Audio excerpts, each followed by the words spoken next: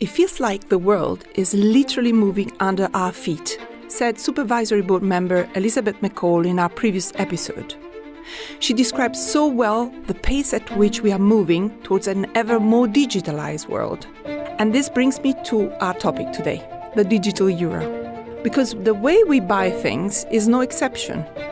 The share of online payments has nearly tripled over the past 3 years. It's all moving so fast. Our grandparents used checks, our parents mostly cash. And we are happy to pay by card, phone, or even with our watches. New solutions pop up constantly, and at the same time, the only central bank money is cash. It is most secure, it guarantees privacy and flexibility. And this is what we want to offer with the digital euro. You're listening to the ECB Podcast, bringing you insights into the world of economics and central banking. My name is Stefania Secola. There's a lot of interest in this topic. There are a lot of open questions, and there are also quite some misconceptions. So what I want to do today is take stock and bust some myths. With me is Evelien Witlox, who's leading the Digital Euro project here at the ECB. Welcome back to the podcast, Evelien. Great to have you. Thank you. It's a pleasure to be back. We've reached an important milestone in the Digital Euro project, the completion of the investigation phase. And the Governing Council has just decided that we are moving into the next phase, the so-called preparation phase. This brings me to the first myth that I would like to bust. We will soon be able to pay with the digital euro. Evelien, what does this decision mean? Thank you for asking the question, because it's indeed a question I get more often. So, the decision that the Governing Council took is to move to a preparation phase. And that means that we will prepare ourselves further to be ready if at any point in time a decision will be taken to issue a digital euro. Before that decision can be taken, a couple of things need to have happened. Most importantly, the legislative proposal, which has been proposed by the European Commission, needs to have gone through the democratic process and end up into a legislation. So, and only after that, the Governing Council will consider to decide to issue a digital euro. So one of the important factors for a timeline that will affect when a digital euro could be there is the legislative debate. But we all know, at least the people that have been working in payments, is that developing a payment system, and even more with a digital euro, we actually create more than a payment system. Yes. We really issue a new form of the euro. That takes time. So what we will do in parallel with the legislative debate and the process that is running, we will further prepare ourselves, and that will take some time. So the preparation phase that has now been approved will last for 2 years. And there we will focus on looking who could be the suppliers for the solution. And that will also inform on which technology the digital euro would be built upon. And in parallel, we will also further work on the design and standardization that makes sure that the digital euro can be accessed everywhere so that you can get it everywhere, but that also that you can pay everywhere in the Eurozone. But it will take some time before we will get there. It sounds like, indeed. And today I can already pay digitally, now with my bank card, my phone, or even the watch. So here is the second myth. There is no need for a digital euro. Evelien, what do you say to that? Indeed, you have chosen your topics very well. This is asked a lot, but I think it's the wrong question. Because one of the most specific things of the digital euro is that it's central bank money. So currently, you have 2 ways to pay. So either you pay with cash, which is a central bank money, or you put your deposits at a bank, and then the bank allows you to pay with digital means. And now we're moving into an age where people pay more and more digitally. So this is not because the ECB is not committed to cash, but we see the preference of the people is to pay more digitally. And we believe that it's important that we make sure that also in the future people have a public means of payment. and that they have direct access, like they have with cash, to central bank money. So that would mean that towards the future, there would be an additional choice. So either you pay with cash, you pay with the current solutions that are there from commercial private companies, or you can pay with a digital euro. It's also important to think the counterfactual, because if the central bank would not do this, and we continue the current development of the way we pay, which is more and more digitally, then towards the future, the only way to pay would be with private means of payments.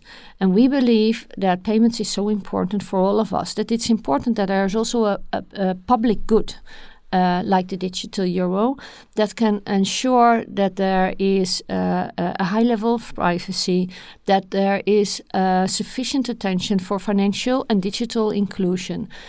So in short, that's the reason why it's important that we consider a digital euro and that we prepare ourselves for the future.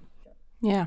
Absolutely. And it looks like this is what is happening. Now, in the past, you also indicated how the digital euro would look like in previous episodes. And for the listeners, we will add these links to the show notes. The next myth is then a digital euro will ultimately replace cash. You mentioned several times it's not the case, but maybe you want to tell us a bit more about it. Yeah. Well, so we have been very explicit from the start, is that the digital euro will be an additional choice. So it will not replace cash.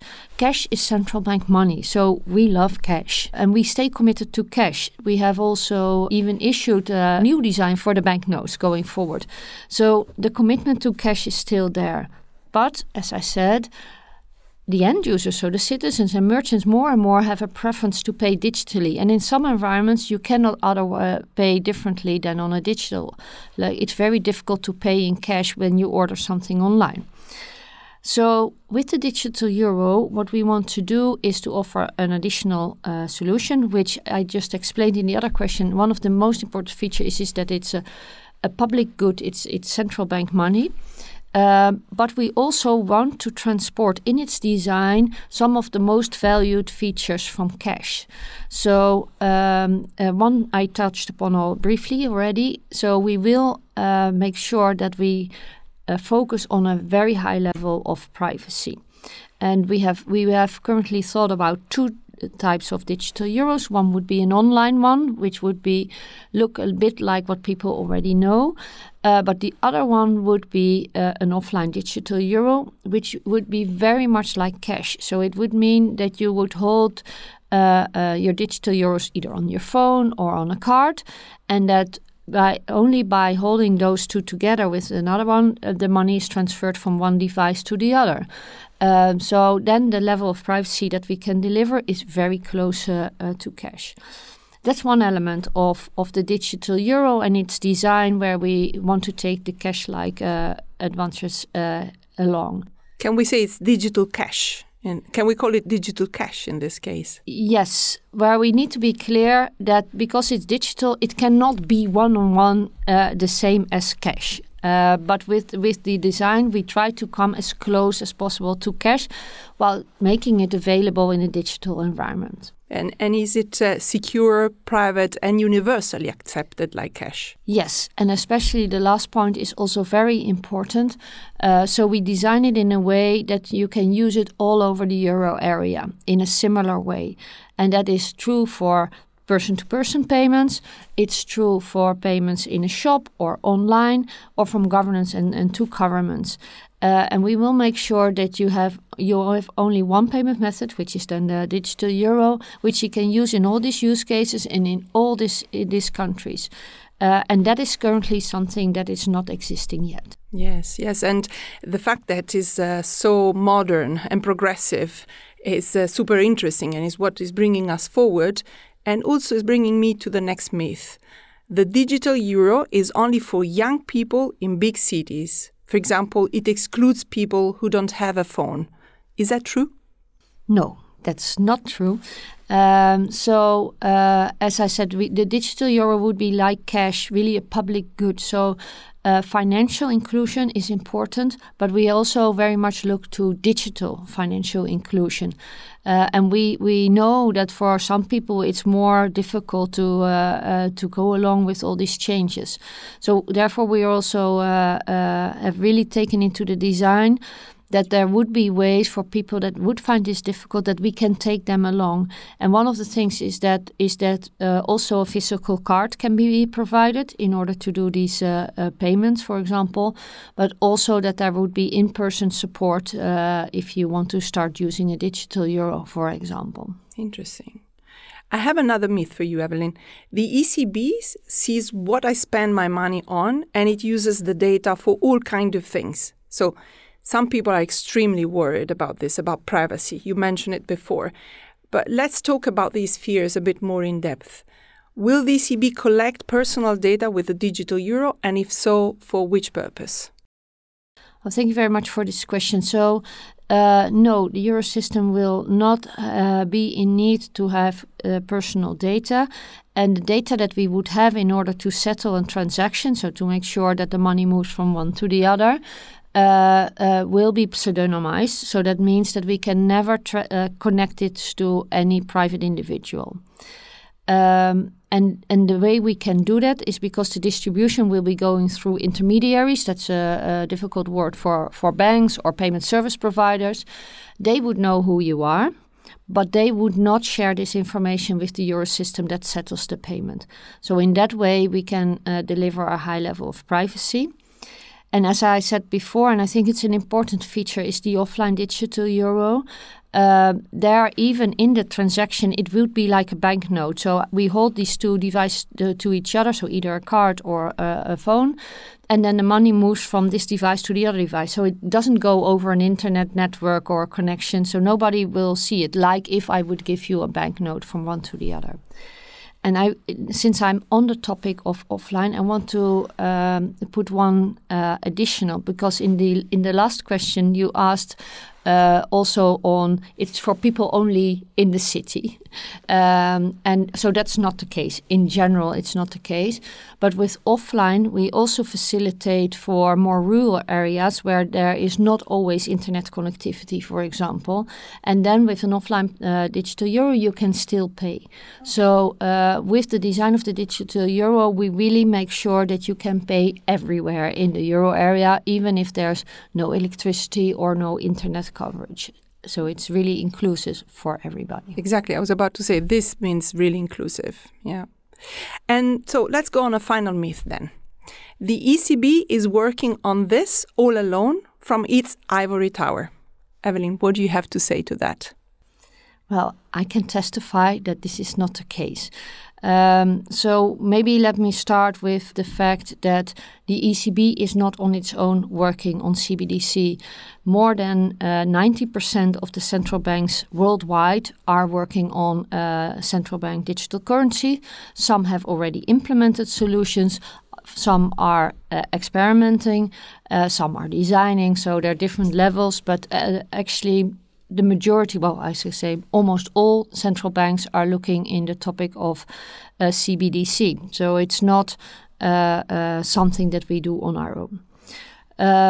Then, since this is something for the euro area and it affects everybody's life, we feel that we cannot do this on our own, and we're not doing this on our own. So in the last 2 years, we have very actively reached out to all stakeholders. So we have worked closely with the European Commission. We have gone to the European Parliament roughly every second month. We have also set up more stakeholder groups. So we work with the Market Advisory Group, where we have professionals that are there on their personal title to advise us on the design. And we work together with the European Retail Payments Board. And that's a mouthful, I understand. But it's an important body because there we have all the major stakeholders represented. So we have the consumers, we have the merchants, and then we have financial institutions, being banks or non-bank financial institutions at the table. And also via the ECB, we have also done 4 sessions with civil society organizations. So a large part of the work is really reaching out and developing the digital euro with all stakeholders involved. And in the preparation phase, we very much want to continue to do that. Absolutely. Absolutely. Thanks, Evelien. And before we wrap up, we always have a questions for our guest. And that's for a hot tip on today's topic, so the digital euro. Evelien, what do you have for us today? Thank you. Well, I thought about this before because it was not an easy question.